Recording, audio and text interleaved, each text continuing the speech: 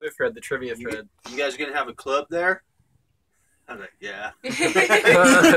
Awesome. Obviously. So we're in our illegal structure on our illegal land that Hooray. we're getting kicked off of. So I'm going to give you just a little bit of an overview of the 4+ pages of notes I have on why you should not go to the city and why anything that you try to do is going to be illegal on this new to-be-defined location. Of course, not anywhere near our current one. Whatever. Shut up. What town? What? What is this, Matthew? This What is a start Nevaeh of the girl? result Dude, of... I don't know, but look at it. That's what used to be in that space. Oh my god, that's awesome. Hopefully we can They're throwing aspire. down in the Players Club. Yeah. Wow. New Year's Eve bash. We've got a high bar to hit. I don't even understand what those bottoms are. They're like spandex without an ass. Yeah, it's for booty clapping, man. I thought you meant like what those bottoms are, like what those asses are. How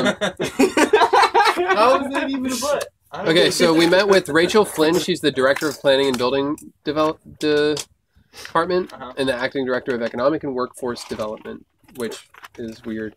And Scott Miller, who is in zoning. Importantly, Scott has been there for over a decade, which means he was there during the scandals resulting in 2 grand jury indictments, which I'll send you a link to if you remind me.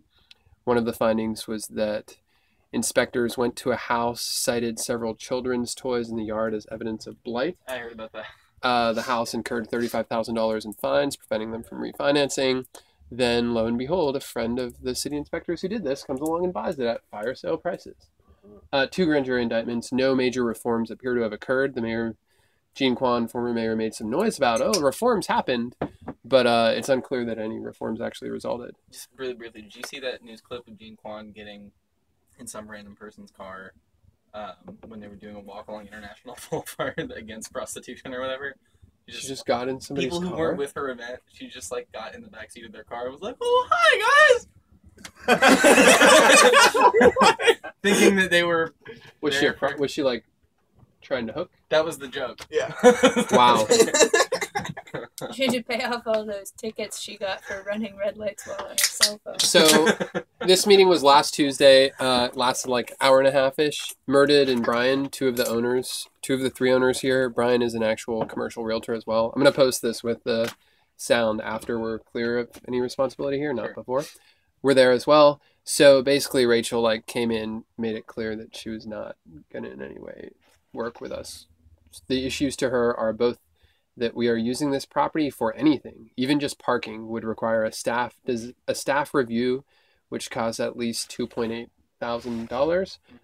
They can approve or deny it at their discretion. They consider the aesthetic impact on the neighborhood and a bunch of other bullshit.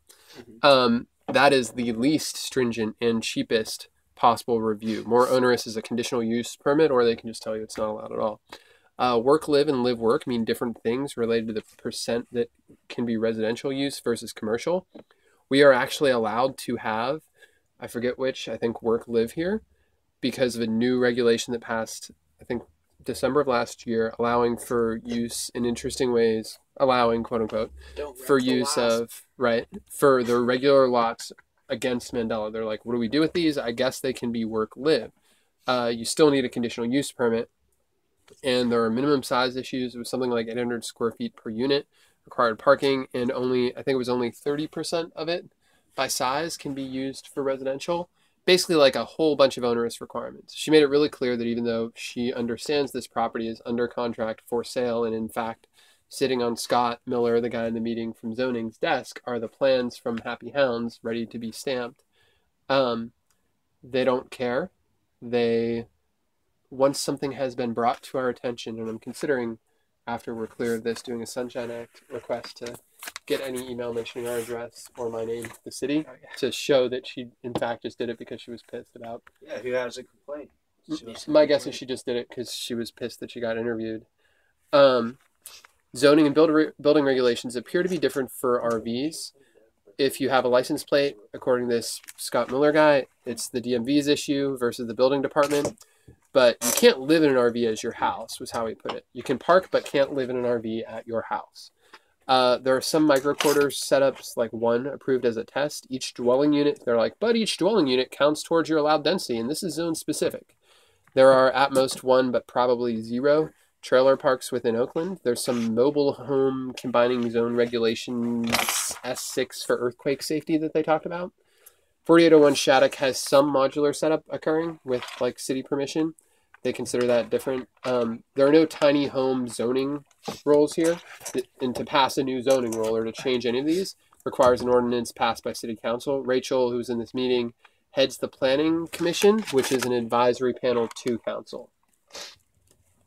That's as far as I got on writing them up. So we need to, I'm like, what do we need to do to make this as compliant as we can? We have to submit drawings immediately for building and code review, and we have to do uses and design review. There is a container cafe on San Pablo somewhere between 16th and 17th that they said they could send us the plans for to kind of. So this page was in response to me being like, you know, to make these as compliant as possible, like what do I have to do to get this process started? I'm trying to sell these non-site specific, blah blah blah. Even if it's just dead storage, because we came back to like, what is actually wrong with this? Even if all that these are is containers sitting here empty or used for storage, you still need a design review for where they're sitting on the site, which is like the biggest crock of shit I've ever heard in my life. Pull everything off the property while it was in review. Okay. So they could assess the design, and then we could put everything back on the property under the condition they... Even if, I'm like, what about construction sites? Like, can't we just have this bitch doing the doggy daycare thing pull out her construction permit earlier? Whoa. Language, bro. Right? They're like, no, those actually also have to submit plans very specifically for where their staging areas are. It's like everything. Structure for the containers would be subject to building code. But if it's a trailer, then it appears to be a DMV issue. But then you can't live in it. You can't live in it. How Whatever do they that prove means. that someone lives in something? They can't. It's at So their discretion. I'll get back to that in a minute. We talked about like, does any? But yeah, of course, help yourselves.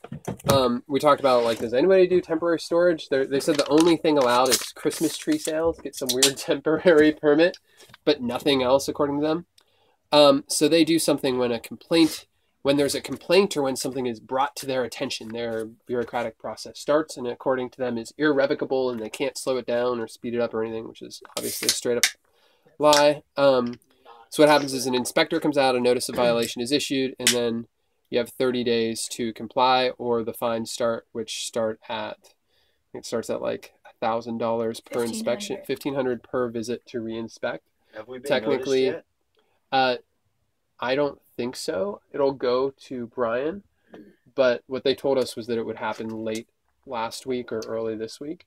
My guess is that I was told that somebody had been poking around like a day or 2 or 3 after that meeting and trying to give paperwork to somebody. It might have been Miranda. That's hilarious. That somebody was trying to give paperwork to. I don't remember for sure. I think she saw him, but someone else. Like, I don't know why. Okay. I yard dogged on a couple of them too that were poking around. There are weird issues with their right to enter a property. Basically, they're allowed to if they feel like there's anything dangerous.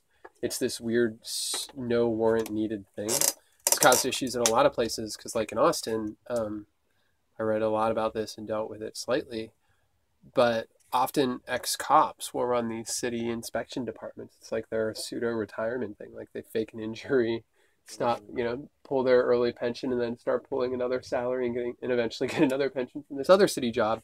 So they'll just like fucking, like my buddy's place, Reed, who has a goat in like the middle of Austin and had a giant pig roast in his yard. He just built all this shit. He's a fucking mechanical engineer and he's like, I'm just going to do it. And they like showed up 10 cops with their friends with badges, like one of whom was then in the planning department, not still a cop, and just like burst in. Of course he has it on like video and everything, which is another thing to think about with this new place. So I'm happy to help set up, but you probably already know how to. So yeah, they're weird and they have like extra legal ability. They have unclearly defined legal ability to just enter, whether you like it or not. Those freaking government officials love having unclearly defined. Yeah. Although privileges. he said they won't enter if they see a dog or a man with a gun behind the gate. So Murted, one of the two owners, he's like, got a giant dog you can borrow for a month if you want. I'm like, I might take you up on that. they said something about this being straight M40 zoning, that this was a trucking company, it might have been storage. It's up to the zoning inspector's due diligence to research what this was used as and what may or may not be grandfathered. When I mentioned, I'm like, so technically, if I leave behind just our garden beds, our raised garden beds, which are finally working after failing a bunch of times, if I technically leave those here, you're telling me that I will start incurring at least $1,500 a day fines. And the guy's like, Scott is like, oh, well, community gardens, there's different rules. If you're not selling the produce, blah, blah, blah. I'm like, So we could leave the garden beds here for a minute. and that's about it. And Yeah. the chickens? It was unclear. Yeah. So good. It's unclear None in of our them- favor this No time. occupants. None of them had. I was going to move the chickens out and say that a majority of the people using this, a majority of the residents have already left. Our chickens. We don't tell them that they are chickens. Part. 17. Right. None of them had. Heather asked, and I'm glad you did. Heather was like, "This is slightly different, but do any of you know if there's a right to sleep ordinance in Oakland?" And they just looked really confused at the concept. Even after we explained it, they were like, "Yeah, I have no idea." Their main advice was that we submit anything before we do it. Like, I've never had someone more directly tell me ask permission, Right. which is like, opposite, obviously, of all this startup bullshit. Right. Basically, they want me, like, if I want to do something legitimately, to, before I even lease it, bring in the address and be like, what is this zoned? What is allowed? What is not allowed? Blah, blah, So blah. that's pretty much what I told the owner of this new spot that I was going to do. But lo and behold, there's the internet, and I don't have to go and and ask all the city officials Well, you shouldn't. what we're going to do. I shouldn't really have to anyway. You shouldn't do it, and that's, like, the main point of me. I do want to go in and ask them, like, so if I just, hypothetically, if I was looking to raise the fence height in my yard that exists, if I wanted to raise the fence height for security purposes by 10 feet, so we want 10 feet. That's our goal. 10 foot of fence or 10 feet more of fence? 10 feet more of fence. Good lord. Yeah. I mean, I we mean, have that's some just, notes. just to be ridiculous. I think that's covered by the Municode stuff, and we may have some notes in addition to that Yeah, before you even ask. We can spend some time just researching this tonight because Um, the entire planning code is online. If It you won't ask hurt to that, do. they'll My main wanna know point- what the address is, so- My main point is not to tell them the address. So Yeah, I brought up, no, what about definitely. Walmart? Walmart's well known around the country to allow RVs to, for several days at a time, Any vehicle. park and sleep in their lots. Yeah. Are they out of compliance? And Rachel's, who looked like she had a cactus up her anus the entire time, is like, well, effectively was what you guys were at that moment. right. Really prickly cactuses. But just comply. While $10,000! comply while I go on the news and claim that I'm incredibly supportive Bro, of you this need a idea gerbil, and not have cactus. explicitly in my job description encouragement of sustainable development. Little ironic. So she said that, they probably technically are in violation. I'm like, well, what about, Well, I'm You know, giving how a do you even complaint right tell? now, then. right? Why would Which you? I may actually do automatically And we can generated. just back them up with Um, every single RV. Yeah, then we We'll just get monitor lawyers on our side, VIN right? numbers Right. and license plates of every single vehicle parked for more than a day at Walmart. Yeah. And complain about occupancy and just completely jam the Well, entire I mean, system. Just every day from a completely- new email address for every new development here, there should certainly be in. Yeah. With unique computer-generated language. That'd be fun. A new There's complaint. only 2 city Wow. inspectors Yeah. for Oakland. So. Yeah, 2 city inspectors for all of Oakland. So the last really meaningful thing was, 2 things. One was, I'm like, how do you even tell that someone, because it was clear she was not going to work with us. It was like, we have to be out of here in 30 days, come hell or high water, or we're all fighting over who pays massive fines and wasting time on it. Yeah. So I was like, how do you even tell that someone lives somewhere? Like, I've got a bunch of friends working at all these crazy startups, and every time I go down to Google, for example, like, they have every meal served there. There are walls of washing machines, showers. I swear every time, day or night, that I'm there, there's a bunch of people, and some of them are asleep on armchairs. This is all true, too. like, are they, do they need residential permitting?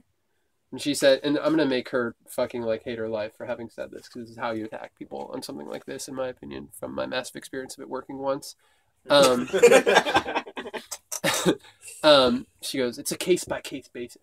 Well, guess what, bitch? Like, it's not a case by case basis. Your job is to interpret your fucking rules that people who make more than you and are voted in tell you are your rules to interpret. So if it's a case by case basis, that means it's not real, and that means you're not doing your job, and that means that that's broken and something that we're going to exploit.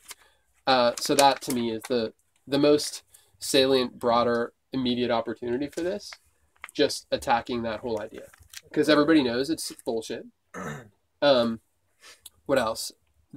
So we talked about like the logistics of, you know, if you're actually going to fine us, like, you've made it clear you're going to, how does this actually work? She's like, well, an inspector comes there, a notice of violation will be sent, then we'll have 30 days from then to be in full compliance. After that, it's 1.5K for each reinspection. Technically, they can do that every day at their discretion. They can literally start billing you 1.5K, which is... Well, if there are different things for urban gardens, why don't we get out of here and just turn this whole thing into a garden plot for like the next Oh, that'd be fun. handful of months? Yeah. Well, I want to get out of the lease, to be honest. Yeah. Well, there's that. So what we should do is... Move! Yeah, I mean, it fucking sucks, and I'm sorry, and like... It's gonna be way cooler. It is gonna be way cool. So here's the thing. We know this place is fucked. We know we're gonna have to figure out the logistics of moving out of here. Fine. Let's do that later. Let's talk about what do we do going forward with this new place. So the most useful thing that I think we can all get out of this over the next several years is an ongoing wiki/playbook. And I'll stop.